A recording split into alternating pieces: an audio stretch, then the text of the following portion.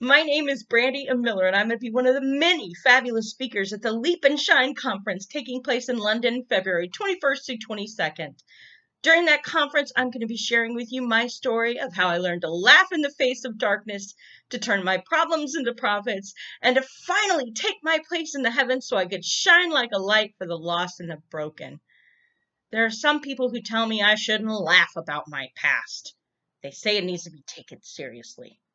I think that's the wrong way of looking at things. Humor comes from having looked darkness in the face long enough to notice it has pimples and bad breath.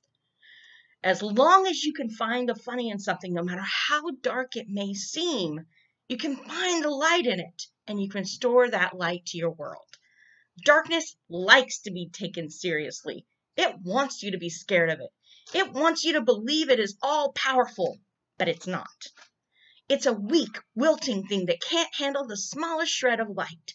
And the more we do to remind it of how small it is and how powerless it is, the stronger we get and the less fear has a chance to take hold of our hearts.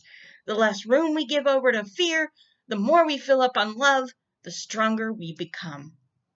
It took me a long time and a lot of work to figure out that everything that happened to me was being allowed for me in order to transform me and prepare me to take my place in the heavens where I could shine like a star for the world to see.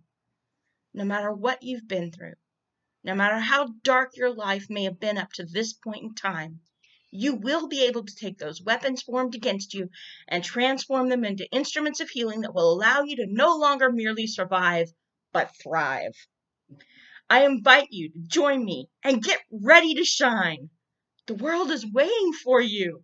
What are you waiting for?